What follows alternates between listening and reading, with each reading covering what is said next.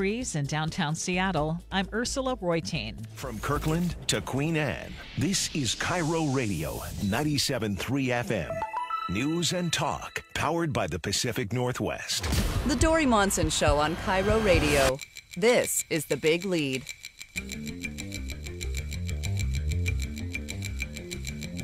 Who's watching over and supervising your children? Sometimes the answer to that question is really scary. Welcome to The Big Show, coming to you from the Carter Subaru studio and streaming on Facebook Live. We got an awful lot of news to talk about again today. It's just relentless. It's a fire hose of news every day. Let's get right into The Big Lead. The Big Lead. Top story.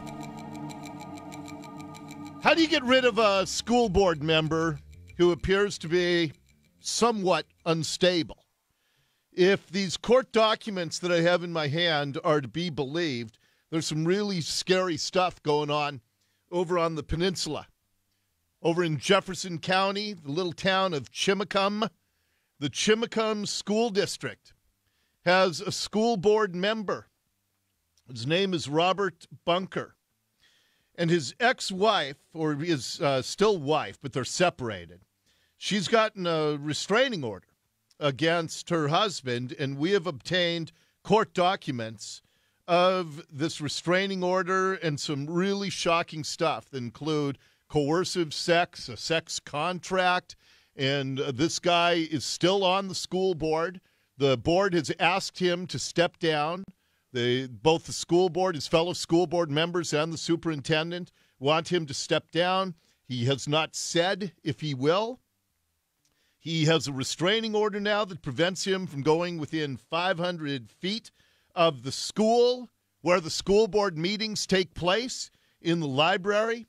Let me tell you a little bit about Robert Bunker. His separated, estranged wife alleges that he has stalked and harassed her, among many other allegations. This is a guy who was appointed, and by the way, a lot of details, the Peninsula Daily News newspaper, they're the ones who broke this story. I want to give them credit.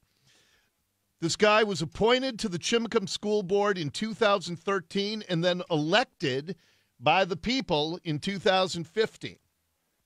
And now he can't go within 500 feet of the school where the school board meets. He has been asked, as I said, to resign immediately. In the estranged wife's allegations, she says that he hired a private investigator to follow her, something he admits. He told the newspaper, "Yes, I can tell you I hired a private detective to find out what my wife was doing."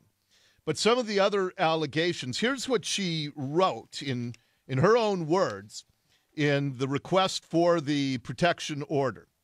"The harassment, stalking, threats will continue. He will keep texting me. If I block him, he will show up at my home, work, or car. He will threaten my friends and family. I don't know what he would do. I'm tired of being afraid every day." And then she attached a contract that he and her signed. And this is where it gets bizarre and even more disturbing. According to this protection order, she and he signed a contract that requires her to pay him $500 per month to remain on the house title and to, quote, perform sexually for him as often as is possible as requested or desired by both parties, as well as to, quote, perform wild sexual acts when he set them up at her acceptance. In exchange, he said he will not bleep up a third person's life. When he was asked about this contract by the newspaper, he wouldn't comment on it, but he did not deny it either. And as I said, in the court documents is that contract that appears to have been signed by both him and her. What does it take to get rid of a school board member?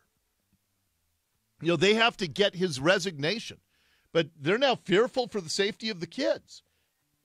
And there's a lot in these court documents. She says that he put a GPS on her car to know her whereabouts. called and harassed her family to the point they won't take his calls, threatened to make copies of intimate videos and spread them around her work to humiliate her, calls her tramp, whore, narcissist, sent her links on psychological problems and said they were me, wanted me to make contracts, giving up my equity, granting him spousal support and sexual favors, on and on it goes. And we're talking about a school board member.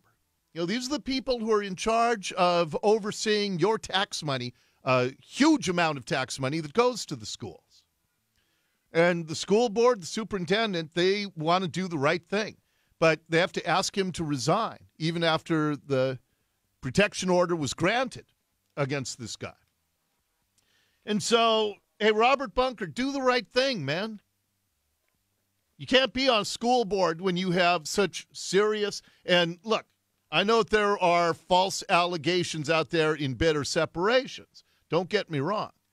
But I also know that when you have a signed contract about how somebody is going to perform sexually after you're separated and that you have to do wild things and all the other things that are in some of these documents here, that's not the sort of person that we – and I've also got a bunch of text messages that he has sent that are really disturbing. They're filled with expletives, so I'm not going to read you those text messages. But this is where we need a system to better protect tax dollars, kids, and people who are trying to escape a poisonous relationship. And the fact that this guy remains on the school board as of today, there was a court hearing that's going on right now, in fact, regarding many of these things. I'm going to keep you posted on this because I know that nobody else, local media, has this story. The Peninsula Daily News just broke it, and I wanted to make sure you were aware because it's another example of how difficult it is to get rid of public employees who are doing the wrong thing. Speaking of which, next up in the big lead. The big lead. Your tax dollars at work. Chris Ingalls from King 5 Investigators, he came on with us last week. He had just a great story about this Olympia power couple. He is the chief education policy guy for Governor Jay Inslee. She is the clerk in the State House of Representatives.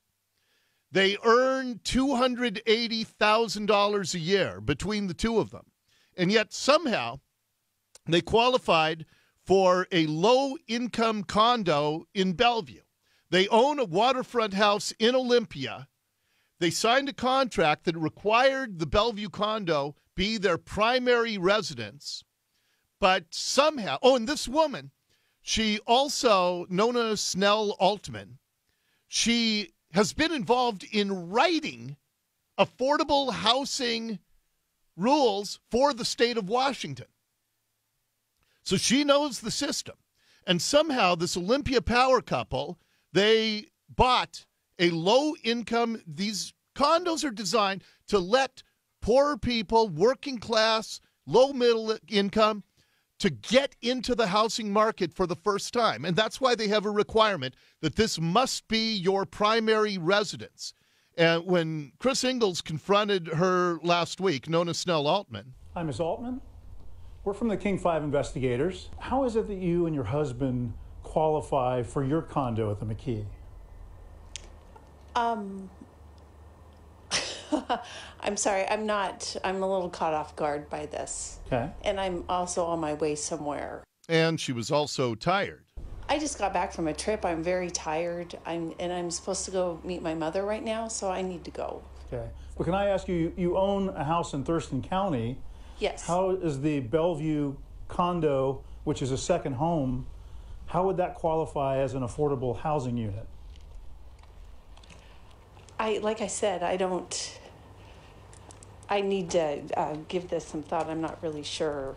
Well, because if you believe the reporting, and I do, Chris Ingalls is a great reporter, and he has seen the contract that these condo buyers must sign that says it will be their primary residence, and it was neighbors at this condo who have blown the whistle on not only this Olympia power couple, but as Chris reported last night, And Chris Ingalls is going to join us at 1:30 this afternoon.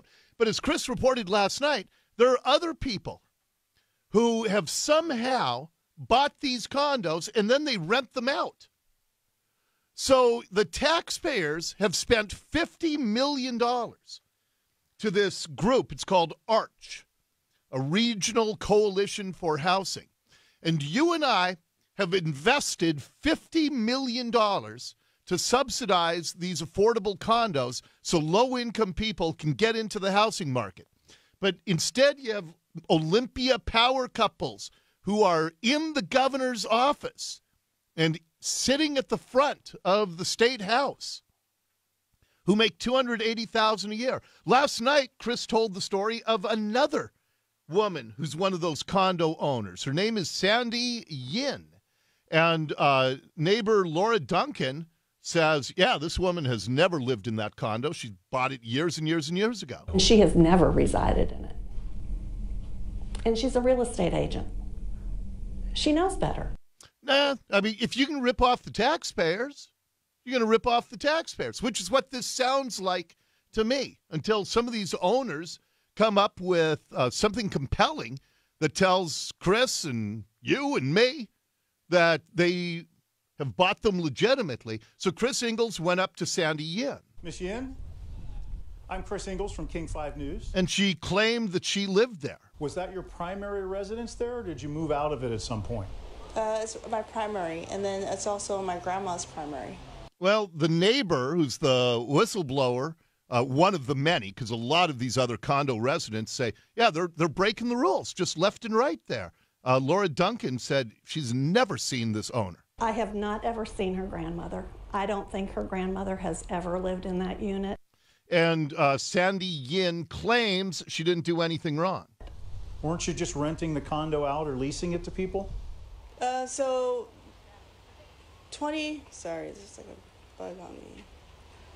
So basically have everything approved. I didn't do anything that's against any rules. Well, the condo association disagrees with that vehemently. You have to make it your primary residence. And they also provided Chris Ingalls with ads on Craigslist and elsewhere that apartment was being rented out, which is blatantly in violation of the rules. You're going to have to talk to my lawyer if you need any more answers. Okay, so then he asked for the name of her lawyer, and she wouldn't give him one. So she just can't answer Chris Ingalls' questions.